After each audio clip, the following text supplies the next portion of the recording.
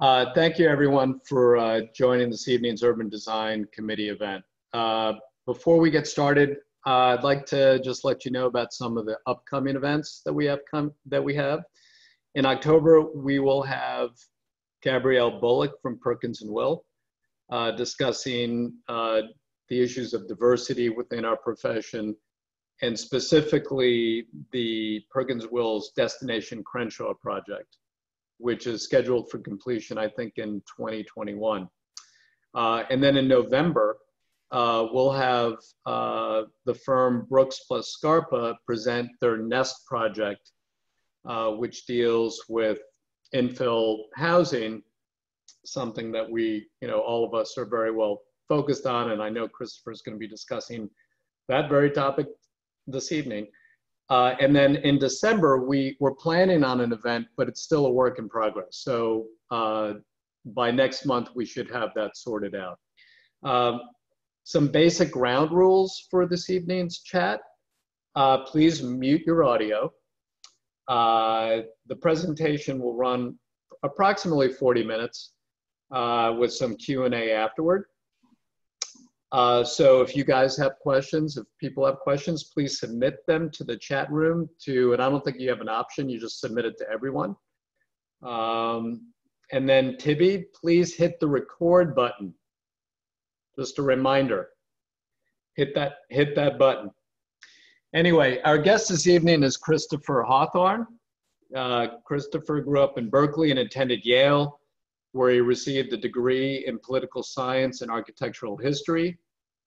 He's an author, professor, journalist, and documentarian. And from 2004 to 2018 was the architecture critic for the Los Angeles Times.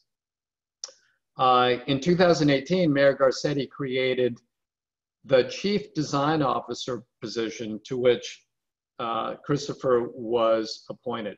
So please welcome LA's first Chief Design Officer, Christopher Hawthorne.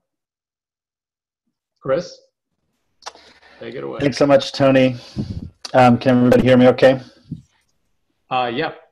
Perfect. Thanks so much. Thanks to Diane. Thanks to Tibby. Thanks to everybody at the chapter. It's really a pleasure. And thanks to everyone who's here for spending a good chunk of your Thursday evening with us. I know Zoom fatigue is a real thing. And I really appreciate you ending your day with us to talk about housing, and in particular to talk about a design competition or a design challenge, as we may end up calling it. And I'll talk a little bit about that distinction a little bit later on. And more broadly about how we think about the future of single-family neighborhoods and low-rise sections of the city moving forward. So I'll get started. So as Tony mentioned, I'm in the top 35 or 40 minutes. And happy to take questions. And really, I'm most interested in this as a conversation with all of you. We are in the let's say the engagement phase of this competition, and we will be launching it in the second half of October. But we're doing some formal engagement sessions, which I'll talk about. But I think of this as part of that conversation, and really are really interested in hearing your thoughts, particularly the relationship, given the focus of this committee, between urban design and residential architecture in our single-family and low-rise neighborhoods. So I'll start my images.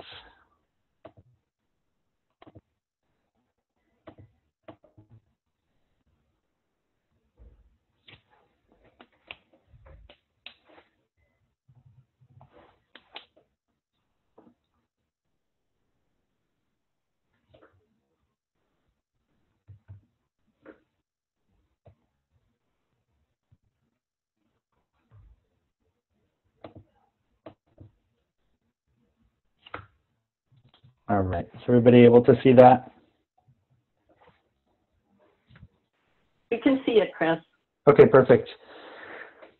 So I won't have to tell a group of architects that the shadow that's cast by the single-family house, and in particular the glamour of particular examples, particularly in the modernist idiom, that shadow is quite a substantial one in terms of how we think about not just architecture in Los Angeles, housing, residential architecture, but really the civic identity of Los Angeles. There is such a power to these projects and images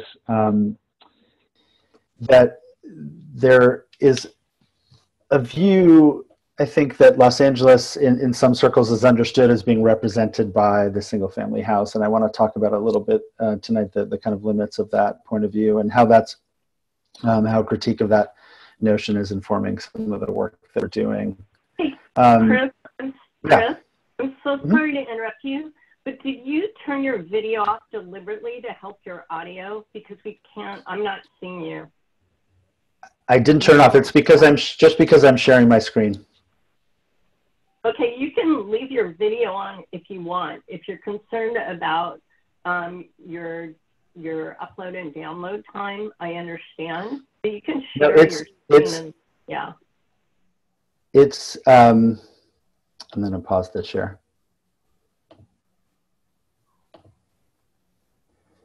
So Tibby, my video is on. It's just when I'm sharing my screen, you won't see my video just because of the way Zoom works on my computer.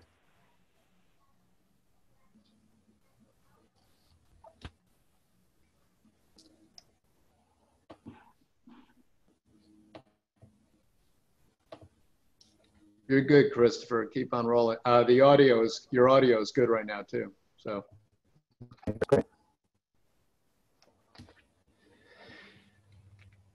Okay, so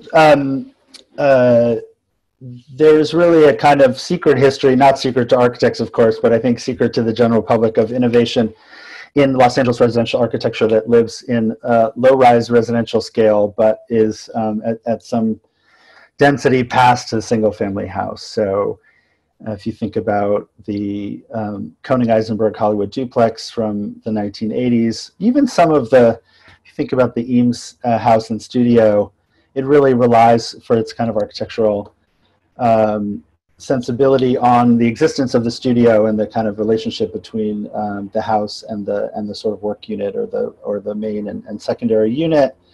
Similarly, the 2468 House, the Morphosis project in Venice is an early experiment in what we now think of as ADU design. And of course, the Schindler House on Kings Road, designed not just for two families, but kind of as an experiment or an essay in sharing residential space. Even the case study program, as many of you will know, did include in its latter years a couple of multifamily experiments, one of which was built in Arizona, this project by Alfred Beadle, and another multifamily project by Ed Killingsworth was also part of the program. But going back much further than that, of course, there's really rich legacy of experimentation, innovation, and a combination of pragmatism and forward-looking architecture in 1- and 2-story multi-unit projects that were very close to the ground, that took advantage of connections to landscape and climate in Los Angeles, but nonetheless built at a density significantly beyond what became sort of paradigmatic in the mid-century period with the case study program in terms of the single-family house and its sort of hold on the popular imagination, as I mentioned.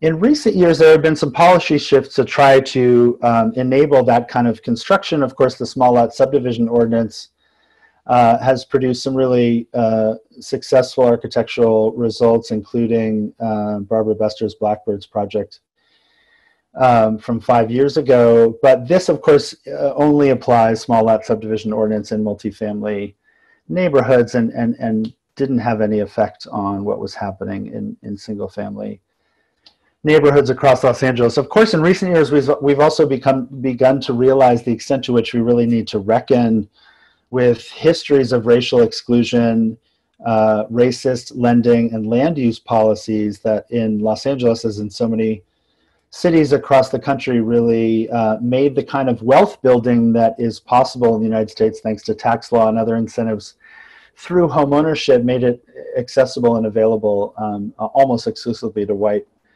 home buyers. And the scholarship that has brought those questions to the fore, I think, has really changed the conversation. And I hope it's changing the conversation in architecture and planning schools. For example, when I was studying architectural history, we learned about case study or the GI Bill, for example. There was no discussion of the relationship between those kinds of programs and their architecture and redlining, for example, or the ways in which the GI Bill in practice was really accessible only to white home buyers across the country. What we learned about only a generation ago as a kind of force for democratization, of course, now we realize, and many have realized for a long time, that the truth and the history is much more complicated. Nonetheless, a huge majority of the buildable residential area in Los Angeles remains zoned single family. If you take into account low-rise neighborhoods, so single family and 1- and 2-story fabric, multifamily neighborhoods, you're talking about in excess of 80% of the buildable land in Los Angeles. And so it's really clear that any debate about densification, housing affordability, new paths to home ownership, et cetera, will have to take on this territory. And it's been really, really difficult politically and otherwise, for some reasons that we'll get into, to have a conversation about what we want the future of single-family neighborhoods to look like, with the exception of a kind of reactive conversation every time new housing legislation is proposed in Sacramento that might affect that territory. So SB 50, SB 827, more recently SB 1120, the Senate bill that would have allowed lots to be split and duplexes to be built in single-family neighborhoods on smaller minimum lot sizes. Those kinds of proposals from Sacramento have produced, of course, a reaction in Los Angeles, but what we have been lacking, in my view, is a conversation, and we'll talk about this more in a little bit, about the future of this territory that has really been organic to Los Angeles, that starts here and is connected to discussions that are happening, of course, all around the city in these neighborhoods. And of course, all single-family neighborhoods were not created equal either. It's really important to keep that in mind. So the question is not only how we can think about new housing typologies and opening up new paths to affordability and home ownership in this territory, but also the kinds of distinctions among and between these territories because of the legacies of redlining. It was just a very extensive study published in the New York Times about redlining and its effects on temperatures in neighborhoods that had been redlined or hadn't. So if you look down toward the bottom of this chart, you'll see Los Angeles, and here it is zoomed in a little bit. So the green at far left is the neighborhoods that were deemed most desirable by lending and in the sort of redlining regime, and available, of course, almost exclusively to white home buyers, where today you have temperatures that are more than 5 degrees cooler on average. And if you look at the right, neighborhoods that were deemed undesirable, now significantly warmer than the average. So it's also about how we open up opportunities in the neighborhoods that not only have been the recipients of particular kinds of architecture over the years, but also bear kind of environmental and climate benefits of the legacies of redlining. That's something that I think cities are just beginning to grapple with in terms of this connection to climate change. So the debates about new housing policy in this territory at the state level, of course, go back to the 1980s when the first ADU debates were happening, but they really accelerated in January of 2017, pardon me, when SB 1069 and some other new legislation went into effect statewide, which really helped streamline and promote the production of ADUs. And we saw in Los Angeles, after that legislation went into effect, just an exponential rise in the number of permit applications and ultimately construction of ADUs across the city. If you look at the difference between 2016 and 2017, more than a tenfold a jump in permit applications for ADUs. And we have seen that growth just continue. This is part of the dashboard that you can find on the City Planning Department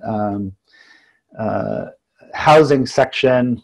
And the ADUs have consistently been, the last several years, about 20% of our housing production across the city. So 1 in 5 new units happening in backyards at the scale that we're talking about. On the other end of the scale, the most significant policy change that we have made in Los Angeles over the last several years is the Transit-Oriented Communities Program, which was enabled by Measure JJJ, which allowed construction density bonuses and other incentives for the construction of residential multifamily buildings near transit. And this is the version of that dashboard page for TOC.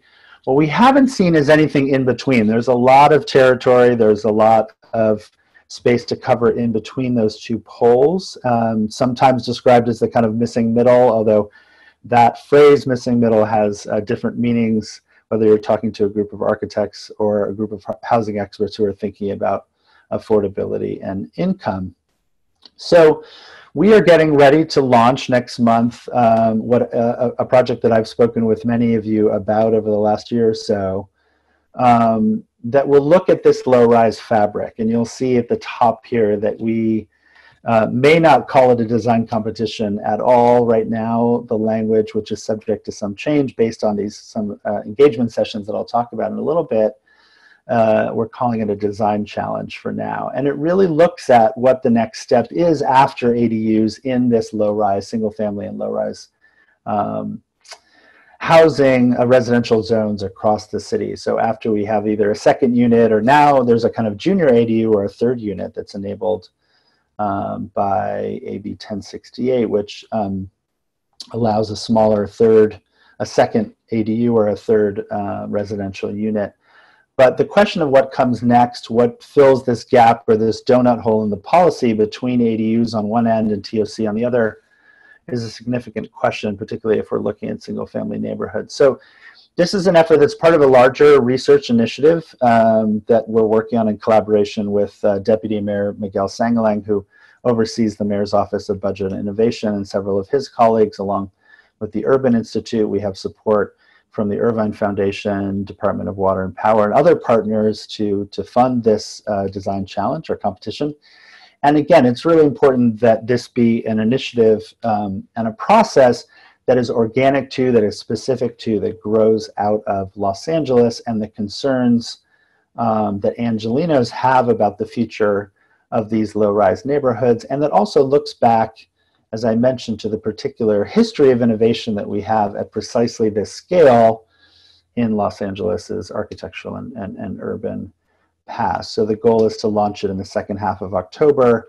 And the message we will be sending in the competition brief, in ways that I'll get into shortly, is really that this is not a typical design competition. It's not about the imposition of form making on the communities of Los Angeles. It has a much different set of priorities, and I want to talk a little bit about how we set those priorities. So why look at this territory? So we'd be looking essentially at 3 to 8 units across 1 to 2 kind of traditionally sized residential lots of let's say 50 by 150 feet as a kind of basic building block of low-rise neighborhoods.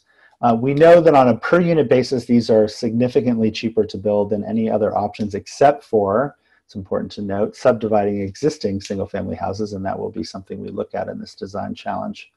But 1 and 2 story conventional construction without parking, in one recent McKinsey study, was pegged at less than $200,000 a unit, which, for those of you who have watched the prices for affordable housing in Los Angeles grow past $500,000 per unit, is a strikingly low figure. We also want to test in this initiative an idea that this scale might offer, and there is not great research on this question at the moment, but we're very interested in helping further the answers to these questions, whether this scale does offer a greater degree of agency or self-determination for existing communities in single-family and low-rise neighborhoods than, let's say, the taller or denser options that would have been enabled by SB 50, for example, at 3-4 stories or even higher. So there is some evidence and certainly anecdotally a lot of sense that this might be a scale that would offer more agency for existing homeowners, renters, and residents of these neighborhoods. So as I mentioned, and this is a really key point, one of the ways that we're ensuring, we hope that this will not be a typical design competition, is that we are doing some pretty extensive community engagement, and it's been really spearheaded by my colleague Alejandro Gonzalez, who I think is with us this evening, who is a David Bonnet Foundation Fellow in the Mayor's Office and a student at Luskin at UCLA, and has been really spearheading this part of the initiative. And we have been planning 5 what we're calling listening sessions with community partners who are working on housing and thinking about precisely this scale, and more to the point, hearing from their members and their partners and their colleagues and their allies in this work, concerns, aspirations, anxieties, and hopes about where these neighborhoods will go, how they will evolve. So we have 5 listening sessions planned between now and early October, and I'll take you through specifically what those sessions are looking like. We will record those sessions. We will add the recordings of those sessions to the competition or design challenge site. They will be summarized in the brief, and again, that will make sure to send a clear message that any architects who are entering this competition will really need to ground themselves in the way that these issues are playing out on the ground in Los Angeles and in neighborhoods, and really have some exposure to the diversity, the breadth of opinion on this question of the kind of new housing typologies that really bring benefits to communities.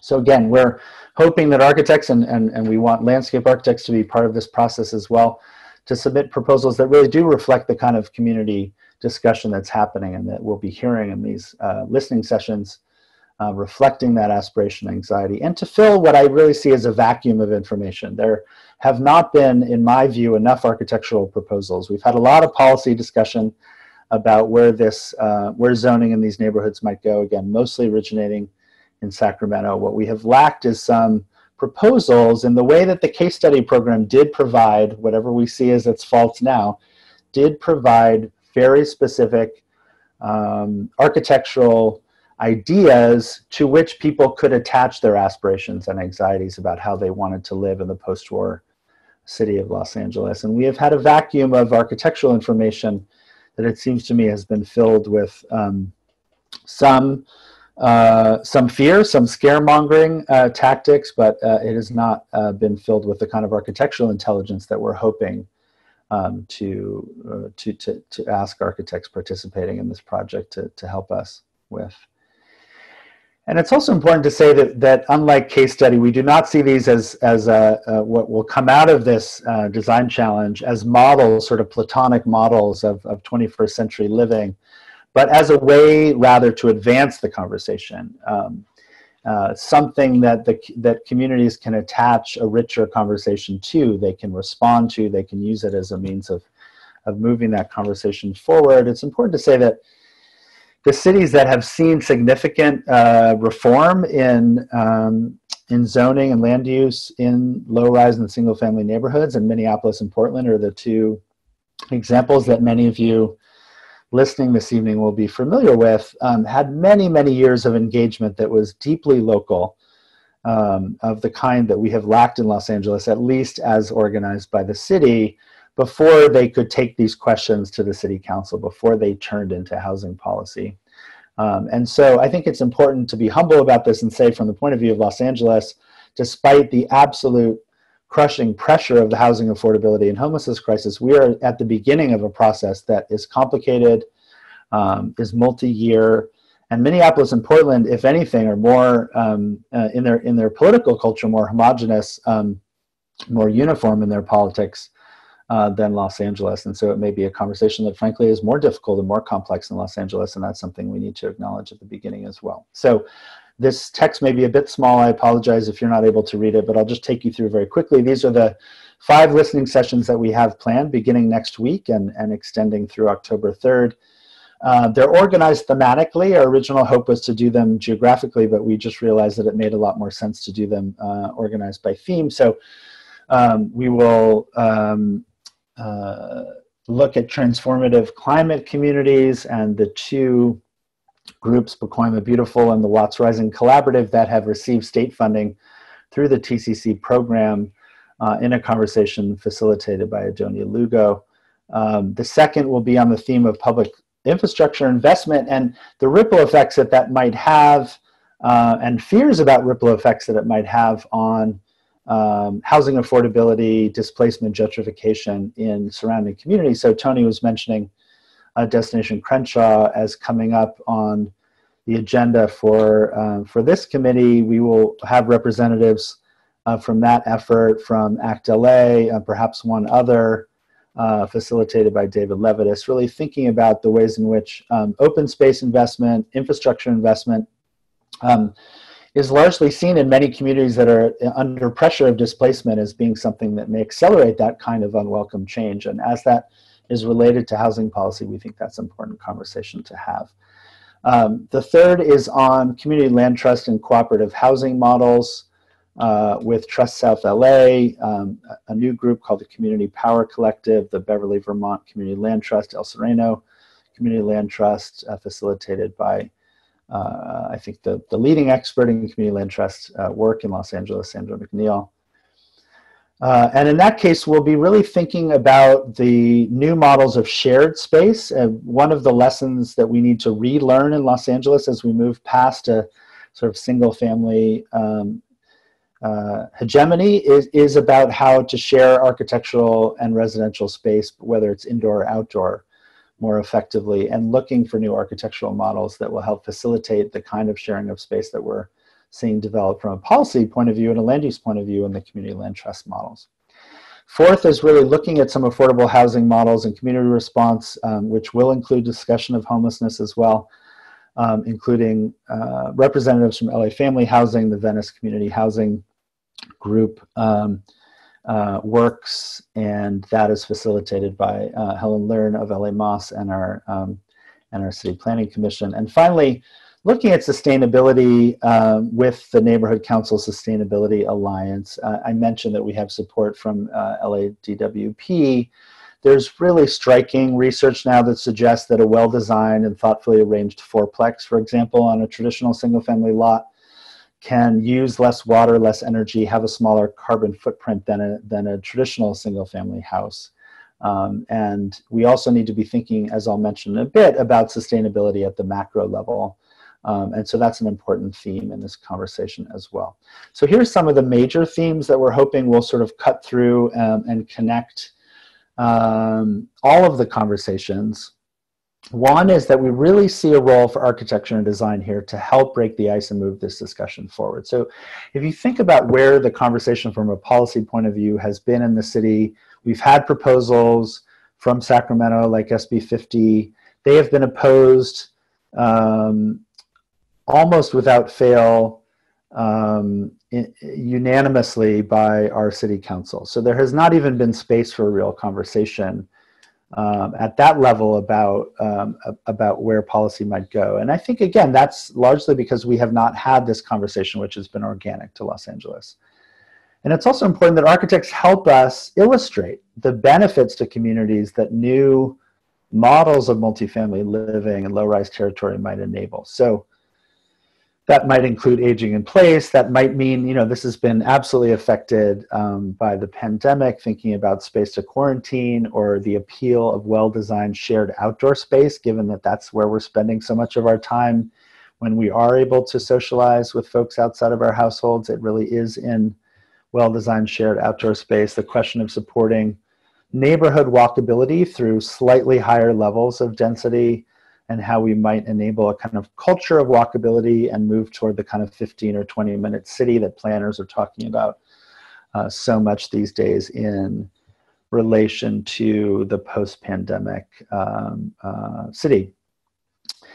We have found that it's much more effective and useful, and I think productive, frankly, to talk about flexibility in terms of, instead of density per se, which is to say, it's really difficult to argue with the notion that our single-family zoning has become quite rigid, and ADUs have been one major new means of flexibility.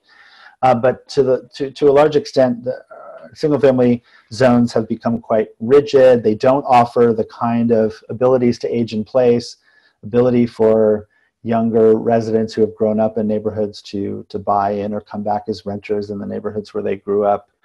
So we think architecture, again, has a role to play here in illustrating the kind of flexibility that might be enabled by some new housing models that take us past the second or third unit in single-family zones. I mentioned sustainability. It's really important to think of this in both macro and micro terms. So the wildfires this summer have really clarified the need for us to pull back from the so-called wildlife-urban interface and think about infill development more intelligently. Then the question is, where does that infill go? And that's what this kind of design challenge is really meant to explore. I haven't talked about the kind of SCAG regional housing targets that also really are pushing finally in a much more enlightened way, calling for new infill residential development to be happening near the coast and away from areas of extreme heat and extreme wildfire risk, and in areas that promote sprawl and automobile use. And it's important to think again about the vast territory that is low-rise in terms of its zoning, thinking about the dramatic need to pull back from the edge of housing production in the metropolitan region and think about where new housing can go closer to transit, closer to the coast. And then also in micro terms, I mentioned the ability perhaps for a well-designed fourplex to use less energy, less water, produce a model of an electric kitchen, for example, all the kinds of modeling of sustainability that we think could be very effective. And a final point to keep in mind is that in the long view of Los Angeles architecture, and that's one of the reasons I started with these other examples, going back to bungalow courts, going back to Irving Gill, is that the single family house is not the eternal condition, despite the kind of still very stubborn tropes and stereotypes of Los Angeles, despite the power of case study imagery, Julia Schulman photographs, and all the rest. But it's perhaps the anomaly, which is to say we had a period of producing a really rich variety of architecture at this scale that included many experiments in multifamily at 1 and 2 stories. And we need to be moving into a period where we again embrace a rich variety of housing types in this territory. And I think as we look back with the perspective of a longer view of history, it will eventually become apparent that the house, again, is not a fixed characteristic of Los Angeles, this single-family detached house with lawn and swimming pool, but in fact an anomaly that was absolutely the product of federal policy that included the expansion of the freeway network that provided access to single-family subdivisions, the mortgage deduction, the kinds of lending practices that I talked about earlier. And the question for this particular group, and I really am very interested for comments and questions around this set of questions, given that this is the Urban Design Committee of the chapter. How do we think about the relationship between low-rise housing typologies and urban design? And how can the brief that we're finalizing over the next few weeks best explore that relationship? And I'll end as a kind of a way to kickstart that conversation with again, 2 examples, architectural examples. This is from the Twitter feed, and I hate to call out this particular Twitter user, but from Minneapolis housing proponent, a YIMBY in Portland, of a kind of sixplex that he calls out as his favorite new version. All the architects, I think, on the call are finding all the ways that this project is probably not ideal, even just starting with little details like the top of the door frame not lining up with the window, the ways in which the approach to the street, all of the density is right on the sidewalk, with no attempt to modulate it, no attempt to give every unit immediate access to the landscape, the outdoors, any private garden space that's not on display from the front of the property. So this elevation gives you a sense of just the kind of most expedient way of adding density. And this is the kind of thing that housing advocates often cheer, and I think residents of neighborhoods rightly are a bit anxious about. They wonder about a neighborhood made up of projects that look just like this. And compare that, again, unfair to the anonymous designer of what I just showed you, but if you think about the Gill project that I mentioned, Horatio West Court in Santa Monica, in Ocean Park, 1919, 6 units, again, 6 units, roughly the same scale, roughly the same density, but arranged in such a more thoughtful way in terms of its address to the street, its approach to the street, its relationship to the sidewalk, its relationship between each unit and the landscape, the out of doors, the way that the scale is broken down, the way that everybody has a kind of sense that they have a series of thresholds that are very thoughtfully designed. I think this will be very important in this design challenge between inside and out, between fully private, semi-private, semi-public, fully public space. And it's really up to architects and landscape architects to help us think about that set of questions. Here's a way for you to understand the plan. This is 6 units with a drive through the center here, 2 smaller units at rear, 4 larger units toward the front. Again, every unit has this kind of immediate access to the outdoors. And it's really solutions that are thoughtful in this kind of a way that we're hoping for. So what I will say in closing, as I stop my share, is that the categories really are open to change as we have these listening sessions. We really want to make sure that this community engagement that we're doing really does inform the brief.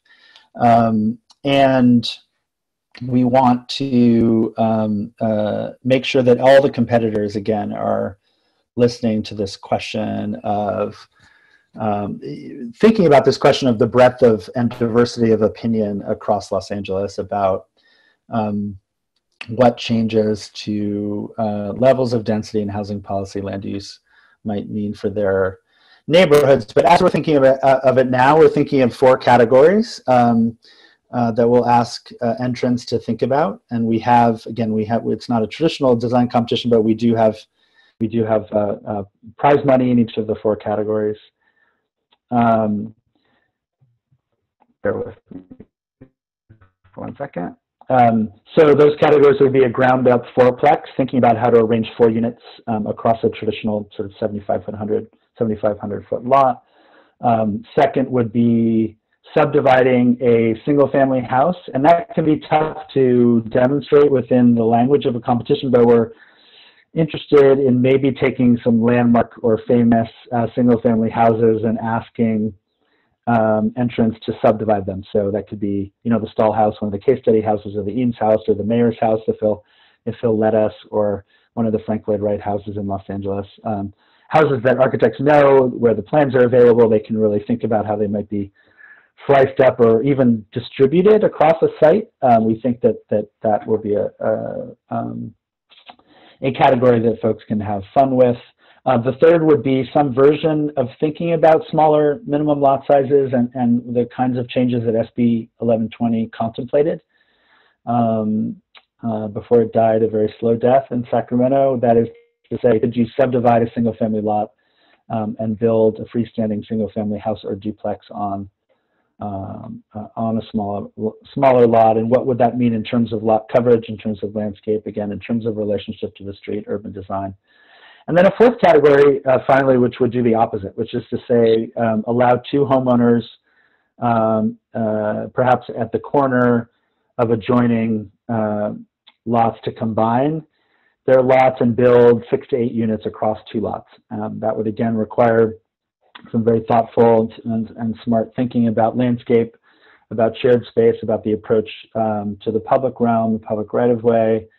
It's likely, I think, that will include some encouragement for the competitors to think about small-scale retail, the reintroduction of a small corner store, for example, that might support the kind of walkability that I was talking about before. And it's really there where you can get, I think, the clearest picture of the kind of flexibility I was talking about. So if you imagine 6 to 8 units across 2 lots, a couple of which could be larger units that were primary residences, and then others that could be used in a whole flexible range of ways, whether that's live work, rental units, quarantine units, granny flats, literal granny flats for aging in place, or places for younger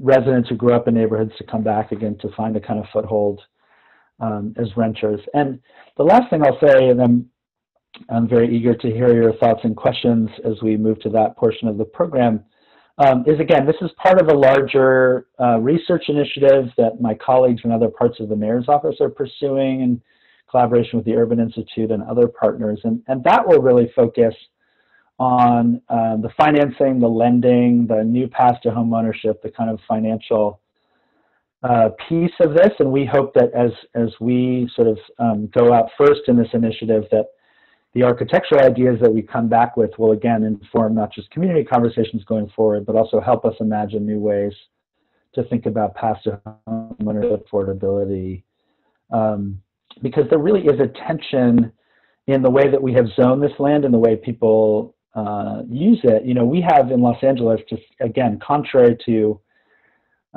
stereotype and contrary, I think, to popular opinion in most of Los Angeles, we have one of the highest proportions of rental households in the country. We hover around the top 4 or 5, something like 2/3 of Angelenos are renters in a city, as I mentioned, that is zoned predominantly single family still. So that's one of those places where concerns about what any changes will mean in terms of displacement are really acutely felt if you think about the tenuous nature of renting now, particularly given this economic crisis that's been brought on by the pandemic. And so again, this is a much more diverse landscape in almost every way you can think of. The makeup of renters and homeowners, those who really would welcome some changes, those who are anxious about those changes. And we really find that despite the kind of narrative that you often hear in the media or in discussions of housing policy of a huge gulf and polarization between NIMBYs on one end and YIMBYs on the other, that in fact, most folks that we talk to, and we'll see as we test this out in this listening sessions where this is true of the folks who are participating in these conversations, most folks are in the middle. Most folks realize that this is not a sustainable land use model, especially given climate change, especially given the histories of redlining and racially restrictive lending and zoning practices, but they have reasonable, legitimate, understandable concerns about what any change in their neighborhood would mean for what their community feels like, whether it would accelerate displacement, speculation from outside investment, et cetera. So we're trying in this process to meet folks where they are, and we think where they are is in the middle of that conversation rather than on one end or the other. So I'll leave it there. Thanks so much for your attention. I apologize for any technical hiccups, and I look forward to the conversation. Thank you. Thanks, Christopher, for that presentation. We've got some questions, a couple questions coming in. We got a lot of people here, so I expect that we'll have a bunch. I have a question though, just with respect to the position of the Chief Design Officer. This is a new position. We've not had this before. Can you describe, in addition to your getting in, involved in specific issues related to housing, what the overarching mission is of the position, and help explain that to the committee, please? Absolutely, absolutely. So this really grew, the position really grew out of a series of conversations that I had with Mayor Garcetti that actually have their roots in the AIA event. So during the mayoral campaign of 2013, when I was architecture critic at the Times, the AIA, this chapter put together a series of mayoral forums, discussions with all of the mayoral candidates. These were not debates. These were conversations that Bill Roshan, who was then the president of the Planning Commission, and I moderated with each of the candidates for mayor in turn. So we did about a half dozen. That was the year, many of you will recall, when Austin Buettner was a candidate for mayor. He later became publisher of the LA Times before going on to LUSD, of course. Wendy Gruhl, Jan Perry, Kevin James, now a colleague of mine in City Hall. and of course then council president Eric Garcetti. And it was clear in that conversation, first of all, that the mayor, that Garcetti was going to win. He was poised to win that election, and also that he had a really unusual interest in and knowledge of, sophistication about the subjects that I have spent a career thinking and writing about: architecture, urban design, planning, etc. And it was a very rich discussion. And after he was elected, he reached out to me and asked if we could do it again, somewhat longer conversation. And we did that at Occidental College in 2014 after he was elected. And then when he was reelected to a second term, he asked if we could do it again, and we did it once again at Occidental under the auspices of what had then become known as the Third LA program that I was directing at Oxy. And in that conversation, we talked about a number of things which are, I think, relevant to this question.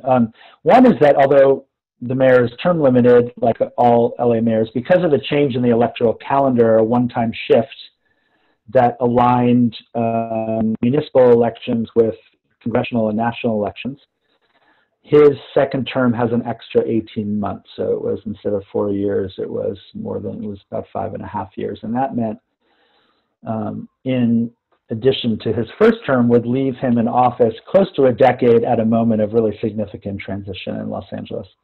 And so I wrote a series of pieces about the opportunity that afforded him in terms of reshaping and rethinking Los Angeles and its urban form, and its from the perspective of the built environment here. And so in that second conversation, we really did talk about other models and other cities that had produced or created an office like a chief design officer. So there is one in Helsinki. There was an urban innovations lab office in Mexico City.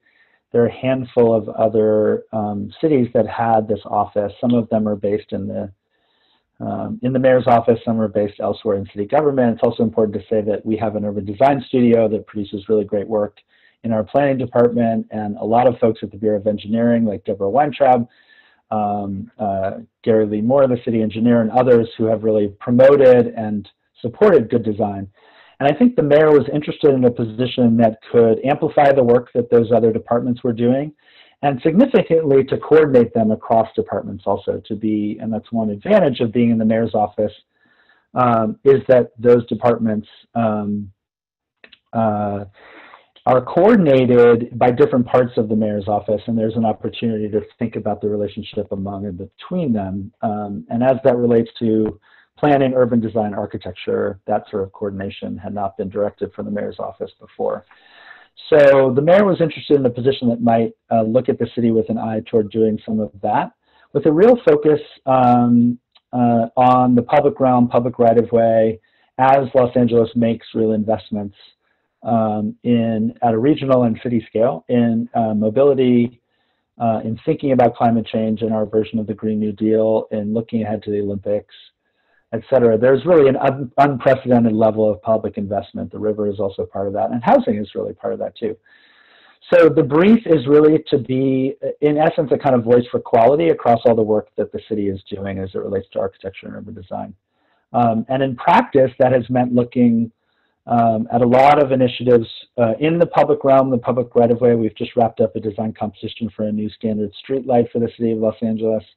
I am working on a major initiative called the Mayor's Office Civic Memory Working Group, which is really connected to an extent to the national conversation about monuments and memorials, but really trying to embed, again, that conversation locally here, and thinking about how in our public design work we can be more productively and forthrightly engaged in the history of the city. And I think Destination Crenshaw and some other recent initiatives are examples of the city trying to do that.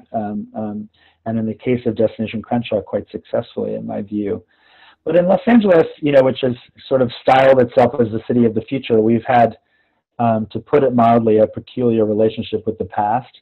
And to put it more frankly, we have whitewashed and buried a lot of the more fraught moments of our past. So that group, with support from the Getty Foundation, which includes now more than 50 architects, historians, writers, scholars, students of Los Angeles history, will produce a report with a series of very specific recommendations about how the city can be more productively engaged with civic memory in its own past by the end of the year, November, December of this year.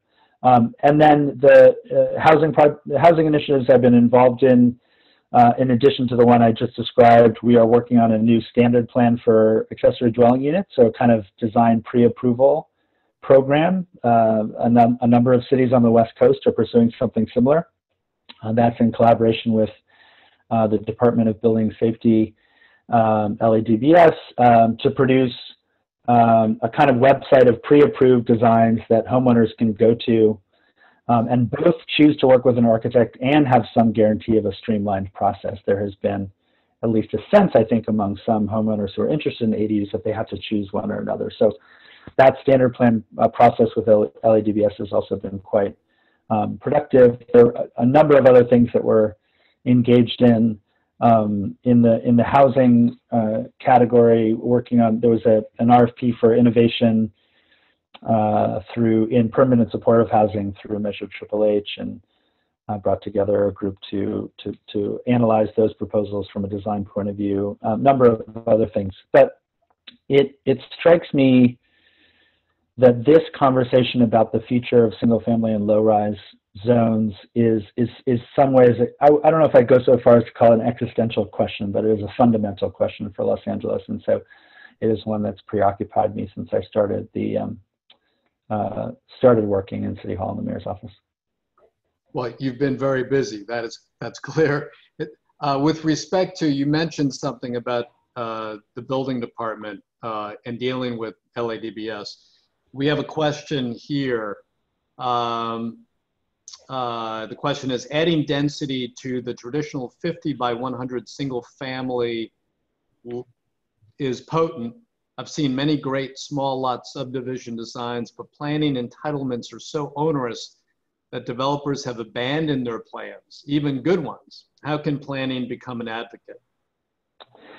Yeah, that's a great question. And it also reminds me that that something that I have perhaps left unsaid is how this will inform the work on the city side going forward. So I've talked a lot about how this is sort of helping to, we hope, move forward a kind of citywide conversation.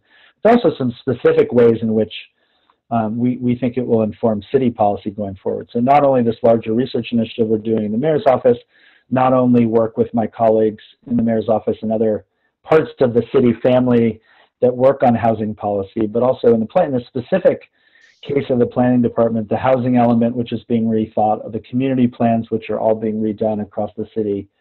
All of those in some ways have been, that they have at their core some fundamental and often unasked questions about these low-rise neighborhoods. And I think you can go back to planning documents, you know, that are now 40 and 50 years and see this reluctance to take on this question for all kinds of really good political reasons, of course, because there hasn't been a political incentive for elected officials necessarily to wade into this territory, because you're talking about building a constituency for future residents of a neighborhood, right? And that's a really tricky calculus for an elected official, if we're being frank about it. But I was very struck when I participated in a symposium on the history of the so-called Centers Plan. So many of you will be familiar with this. It's a famous plan in planning history in Los Angeles. Was begun in the late 1960s and formally produced in the early 1970s. It was the first planning document to enshrine this idea of a polycentric Los Angeles. And I was struck going back to read it again in preparation for that symposium, which was held at the Huntington Library a year or so ago, that document tiptoes right up to the edge of this conversation even 50 years ago and sort of declines to take that next step, which is to say there is throughout that document a series of sections meant to reassure neighborhoods that territory will be off limits in terms of change. And that has been, of course, the kind of status quo. And I think what we've realized is, A, that status quo is not sustainable as a model for the 21st century, and B, that the conversations about how we might change it have been really limited and not as productive, not as wide-ranging, not as sensitive to neighborhood anxiety as they might be. So the specific answer is that we will invite representatives from these departments to sit in on the listening sessions. We will invite them to join the jury for this design challenge. and we will take the results when we produce them in a publication. We will flesh out those results with essays and roundtable discussions and produce a kind of a book about, a report about what we found. And we hope that those conversations, again, will continue to inform the ongoing policy work that's happening at the Department of City Planning and elsewhere in the city. Great. Thanks, Christopher. The next question I want to ask you about, I mean, and I think part of the, my understanding of the mission of your position is also to be kind of a link and a facilitator between the design community and the public, right? And somehow begin to sort of bridge that gap, which sometimes seems so big, and particularly, and sometimes it's sort of a, you know, we wonder about that as sort of a cultural value, right? One of the questions here is from one of our participants: is there a concerted and conscious effort to engage neighborhood councils into this conversation? As mentioned by Alex above, densification development projects in general, especially small lots, get very, very contentious even at the neighborhood council level, and frankly become almost impossible to navigate and convince the communities about how density and good density, appropriate density, is in fact a good thing. Like, how do you cross that? How do you bridge that? So, yeah, the short answer is yes, neighborhood councils are involved, and in particular, they're involved in the sustainability conversation. So that will be in partnership with the Neighborhood Council Sustainability Alliance. And that will be moderated, facilitated by my colleague Dominique Hargraves, who works in our Office of Sustainability in the Mayor's Office. But again, this is credit to my colleague Alejandro Gonzalez, who has put together, I think, a really wide-ranging group of a collection of conversations, and it does include groups working at that kind of grassroots and community level in a whole bunch of ways, including very much so the neighborhood councils as a means of facilitating it. And I would agree with the premise of the question, which is that these are contentious conversations. We are not naive about that. We think they're still important. We think it's important how you frame the conversation, and we think there have been too many conversations that began with, what do you think about a 4-story building next to you that might be enabled by SB 50, or the other version, SB 27. And of course, people say, I'm terrified of that. Most people say I would hate that. Rather than saying, and this is where we hope to begin the conversation, how would you like to see your neighborhood evolve over the next generation? What are the things that your neighborhood, that housing does well in your neighborhood? What are the things that it doesn't do well? What are the things that some change and some new typologies might enable? What are the things you would like your neighborhood to make room for? Who are the people you would like your neighborhood to make room for, et cetera? And really start the conversation there, rather than a reactive conversation to the latest legislation coming out of Sacramento. To the first part of your question about facilitating, I think that has everything to do with why the mayor thought to appoint an architecture critic as opposed to a practicing architect to this position, because that's what I did in my old job. I was translating between the world of architecture and the reading public. So it was my job to think about how to be conversant in the language of both sides of that divide, how to think about describing architectural concepts in a way that would be accessible to readers who might have an interest in architecture, but not necessarily any training or particular background in it. I think that, in addition to the fact that because I'm not an architect, and because I've spent my career thinking about that kind of facilitation or translation, I'm not trying to design the projects. I'm not seeing a project that comes to my office for some kind of oversight. I'm thinking about how I would have designed it. I'm thinking about how it might be improved.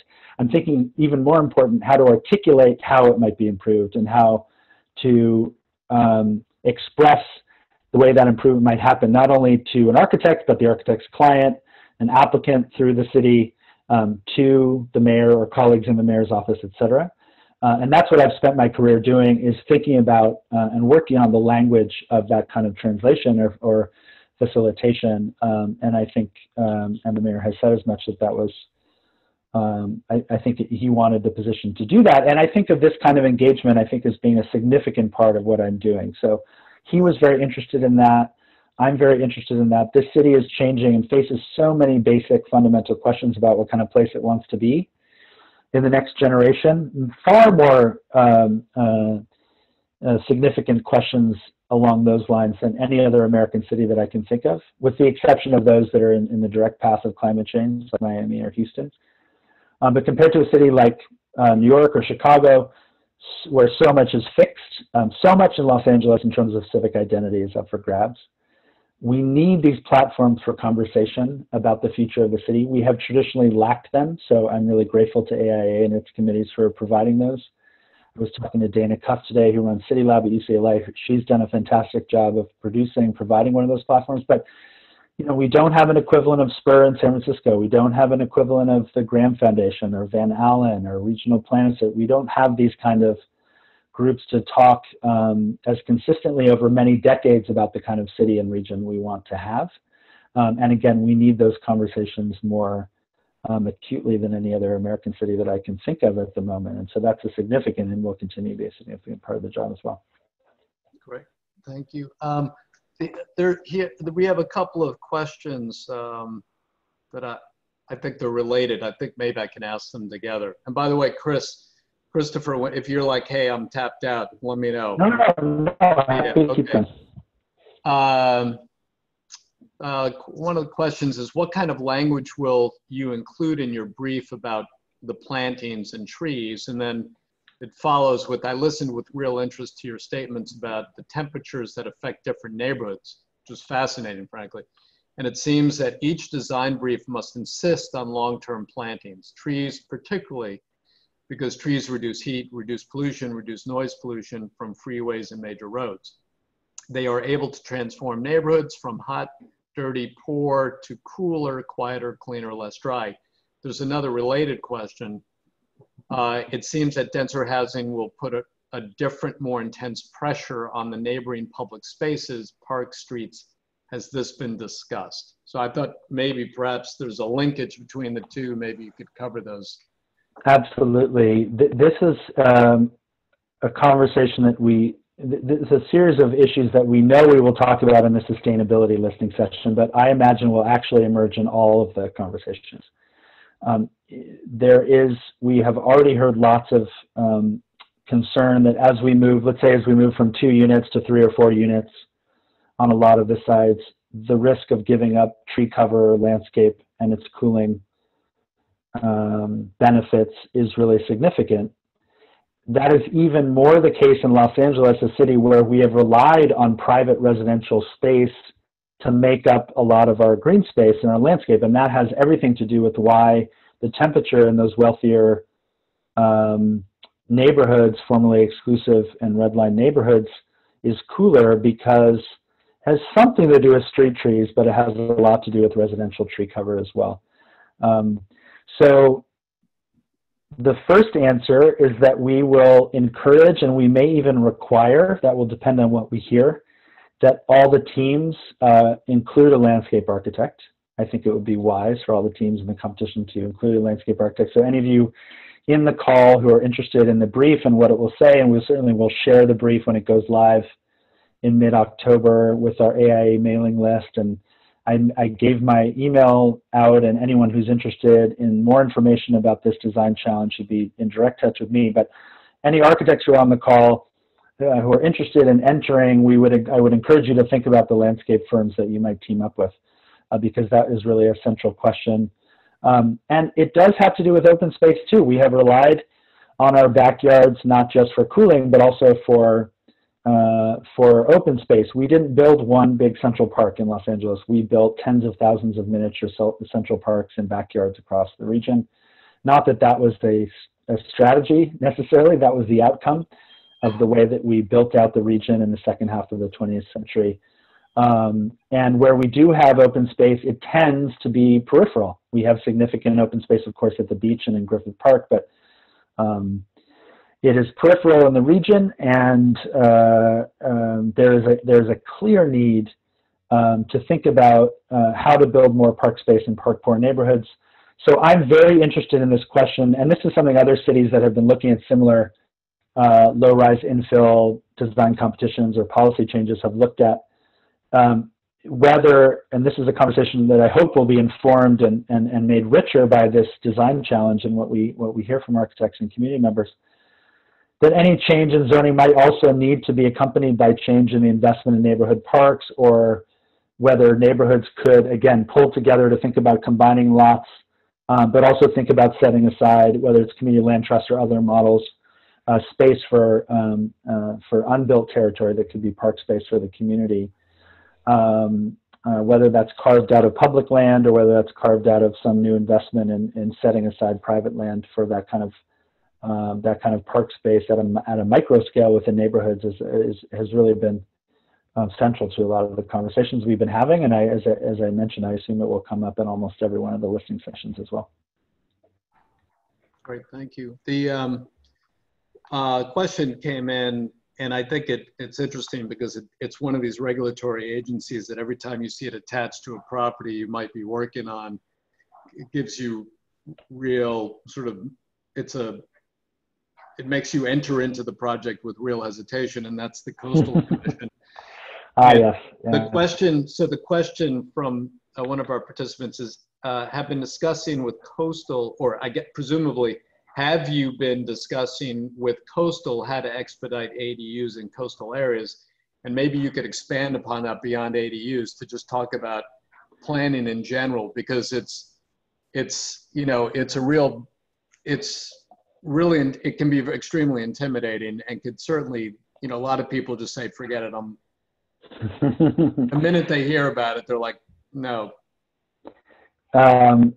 It's true, and I have to say, I will admit that I, at the risk of sounding naive to this group of folks who have been in the trenches for many years, I had a sense of the relationship between Coastal Commission and housing policy. I did not realize the particulars of it until I started this position, and I will say particularly in terms of how Coastal Commission views parking requirements. So Coastal Commission has seen parking as part of the democratic access to the coast, and they are loath on any property to get rid of parking spaces that would give people access to the coast.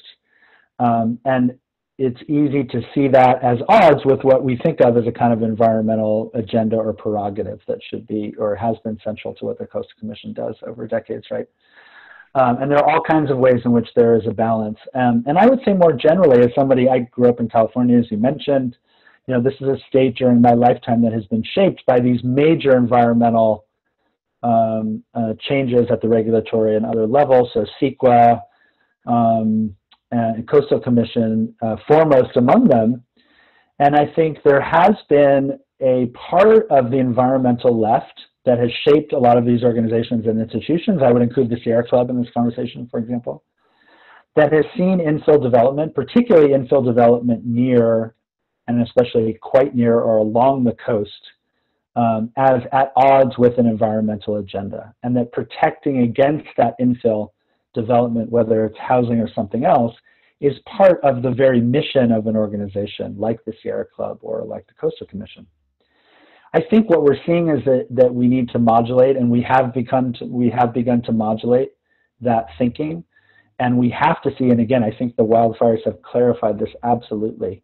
We have to see infill development, particularly housing in the cooler areas of Southern California, the areas that are closer to transit, as fundamental to any sustainable or green agenda.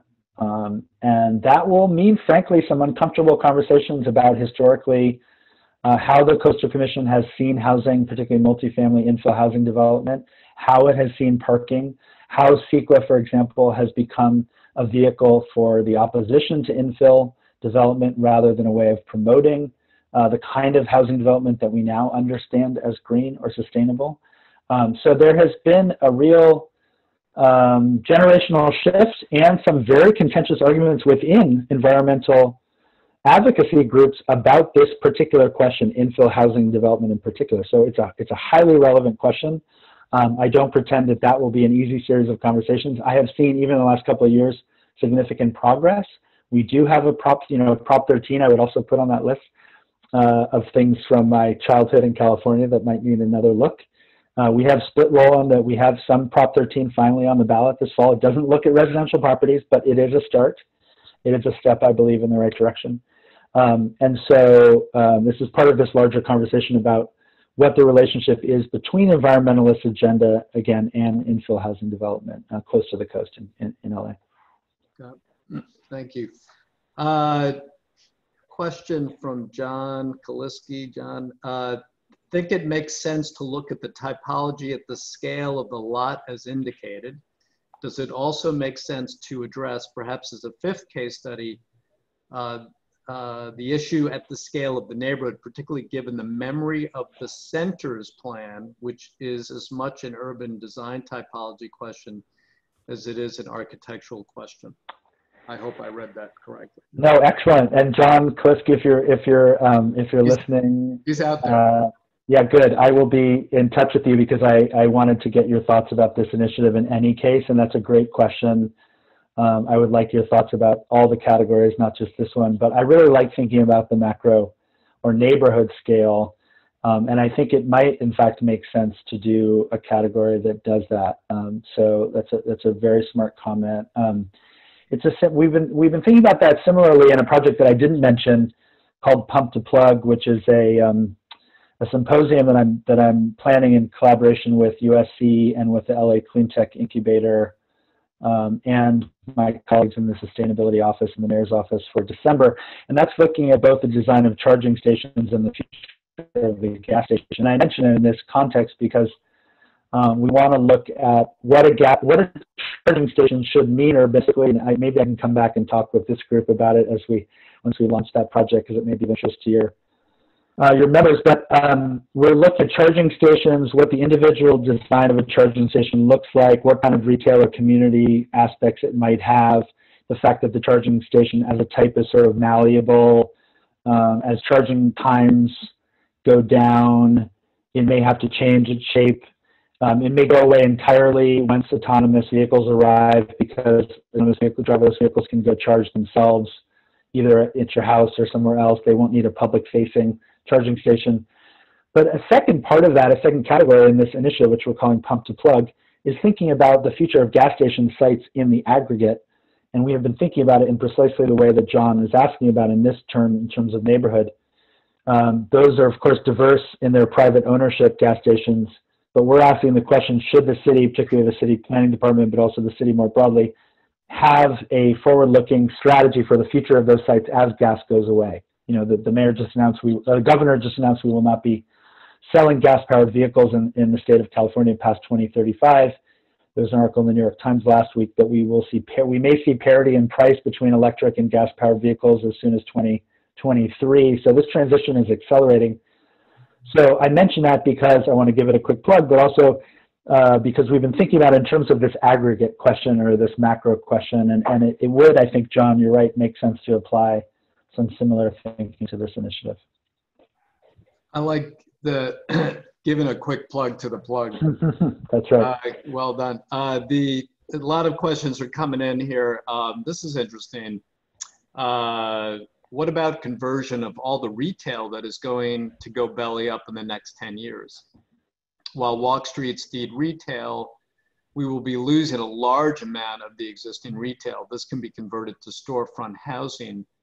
Should think about this zoning shift. So that could be quite interesting. There's a real, well, just I'll leave this to you. Yeah, it's a great question. We are actively thinking about that. I have been careful in the early stages of the pandemic about making too many speculative guesses about the city of the future, the post-pandemic city, because I remember all of the poor predictions that we made after 9/11 about the death of the skyscraper, et cetera, none of which came true. So I have tried to check myself in some of that speculative thinking, or in any way thinking of the pandemic as an opportunity for planners or architects. I think that language is entirely inappropriate at a time when so many people are suffering, both in terms of health and economically. Having said all of that, I think it has become clear that one place where permanent shifts may happen or long-term shifts may happen as a result of the pandemic is precisely in this area. That is potential for significantly cratering demand for office space at the citywide scale. And so I mentioned the Urban Design Studio already. We have been having conversations with the Urban Design Studio, many of which are being facilitated by Will Wright and by the chapter, about this conversion and about whether there might be an opportunity for a kind of adaptive reuse 2.0. That was the policy change that ushered in the residential conversion of downtown, for example, with a minimum of red tape and parking requirements, and really was the spark that started the conversion to residential, to downtown as a residential neighborhood. So we think there's a major opportunity to think about the conversion and what the city can do to streamline and accelerate the conversion of office space that lacks demand to housing. It's a different set of questions, different scale, of course, from this initiative, but an important question related to housing policy nonetheless. Yeah. No, thank you. The question from Will, speaking of Will, will this design challenge help inform the LACP and HCID LA housing element update process and the most recent LEAP grant? We're very much hoping that there's something, some material, some thinking, some wisdom from the communities that we can feed into that process, that we share with our colleagues who are working directly on the housing element. And in the community plan updates, as I mentioned. I think, again, credit to Alejandro for the breadth of these conversations. I can't think of a similar set of housing policy conversations that has engaged as wide-ranging a group in such a short amount of time. So even for people who are not interested in entering, we think these sessions, which we will put in full as publicly accessible recordings on the website for the Design Challenge, will be a really useful snapshot about where this kind of, let's say, homeowner and renter feeling, constituent and resident feeling is as it relates to the future of housing policy in low-rise neighborhoods. So maybe we'll do a couple more. Sure. Yeah, happy to. Are you okay with that? Yeah, absolutely.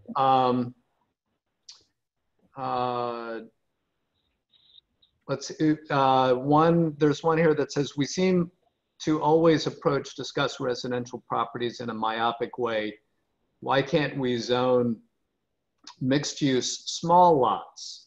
Now more than ever, we need to understand that residential should no longer be thought of as a one-use land use.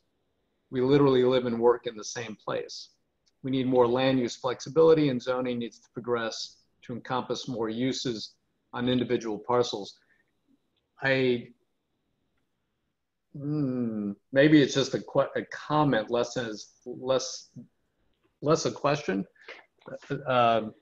Well, I think the COVID-19, the pandemic has really opened up this question and has clarified the need to rethink it in the way that this question suggests, which is to say, the overlap between, I think there are all kinds of problems with the overlap between living and working. We shouldn't be too quick to totally embrace it, because it also is it's not always that division can be helpful for employees, and erasing that distinction can be very helpful for employers. And I think we need to keep that in mind. There's a reason that we have had distinctions between live and work, and those in terms of mental health, in terms of childcare, in terms of equity. Some of those distinctions are quite important to maintain. Nonetheless, technology and the pandemic means that these boundaries are much more fluid, of course. And we do think there are ways for housing policy to reflect that fluidity. I mentioned the possible reintroduction of retail at a small scale back into residential neighborhoods. I think that's something that could gain some real support if it means that we could legalize, whether through street vending or through the actual introduction of storefronts in neighborhoods again, or small stores in neighborhoods. You really could, pass the popsicle test, which is whether you can walk and get a popsicle and get home before it melts. Again, connected to this notion of the 15-minute city. I think a smart and thoughtful reintroduction of retail into residential zones will be really important. And I think there is a real diversity of opinion on this question. I think there are concerns about the doors that would open to development in neighborhoods, and we have to be listening to that as well. But I do agree with the basic premise of the comment, which is that this pandemic has really reopened that as a question that architects, planners, policymakers need to be looking at carefully. I was wondering if perhaps if we could revisit, maybe this will be the last question because I think we're kind of running out, but and that is sort of this notion of the competition as a tool at the city's disposal. And one of the things that I remember when I was like in the mid 80s, I went to Berlin, and I went there specifically to look at the buildings that were produced through their IBA, which was an international building exhibition that was done by a variety of architects throughout the city. And I've always wondered why here in the US, there never seemed to be a similar program. And really what it brought, you know, it put together a lot of architects. It was sponsored by the city, you know, and it brought together and actually executed a number of projects, and they were all housing, to deal with housing issues, and was able to sort of expose a lot of different ideas, and sort of, you know, it was a great model. It goes on, it continues today in Europe. Is that something that might be looked at by LA? I mean, this is a smaller, this competition that you're talking about seems like a good start, but it could expand to something that deals with a variety of different housing typologies and literally crisscross the city. So this question of the culture of competitions is really, I'm glad that we can address it. It's very, from my point of view, very, very complex. We did a competition for the streetlight. We have chosen a new standard streetlight, which will be rolled out, we hope, within a year or so. That seemed to me a really ideal vehicle. And I think the decision to do that through a competition was really validated by the solution that we chose, which was not a team or an approach that we would have found through a conventional method. This project this initiative I've been talking about tonight is an ideas competition. It is a way to put on the table a series of questions that have been politically difficult to broach or engage. And so we think the ideas competition is a vehicle for moving that conversation forward. And that's why we chose it for this particular thing, this particular topic. But what you're asking about is also a kind of culture of competitions within city work. And yes, we're actively looking at models with colleagues in other departments as well, studying some of the competitive models and procurement models from Europe and elsewhere to really produce a culture where that happens. But we have to always be mindful of the kind of exploitative potential for certain competitions. I have tried to be careful about, you know, attaching the right structure or thinking about the right vehicle for each initiative. Sometimes that could be a competition for an actual thing, a building or an object in the right of way.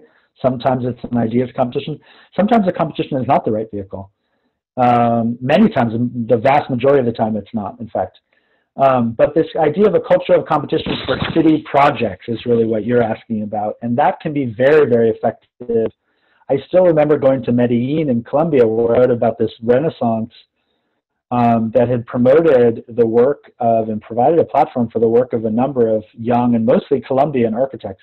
And it was done through precisely the kind of structure that you're talking about. So every school, you know, they had a tighter coordination than we do between the school district and the city government.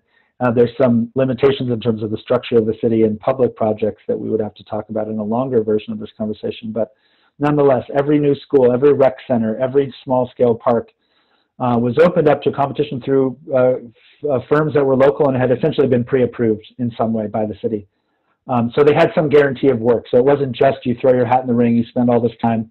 It was a way in which engaging with the city meant that you would have some guarantee, whether that's an on-call list or some other a vehicle of getting some work from the city if you went through the whole process. And then once you were sort of on a list like that, the projects could be given out on a competitive basis, right? That holds a great deal of potential. And it really did explain a lot of the architectural and urban design renaissance in Medellin, as in some European cities that you're mentioning. And We have not traditionally had a culture of doing that for public work in Los Angeles, so we have a lot of work to do to begin to put it in place, but we're actively looking at a number of those models, yes. Great, great. Well, Christopher, I want to thank you for your time and a great talk and learning a lot more about what you're doing out there. And everyone's giving you, you know, they're all muted, but you can unmute if you like, everyone, and just sort of, you know. Tony, can I jump in for 1 second? Yes, I have to plug something. I just want to point out that we're really honored to have Christopher on our board of directors, which gives me a really easy segue to remind you all that the Design Awards are coming up on the 20th of October. I promise you it will not be your average Zoom, although it will be different than this one. And we also have Powerful, our conference put on by women in architecture. It's going to be October the 9th and 16th with some extraordinary headliners.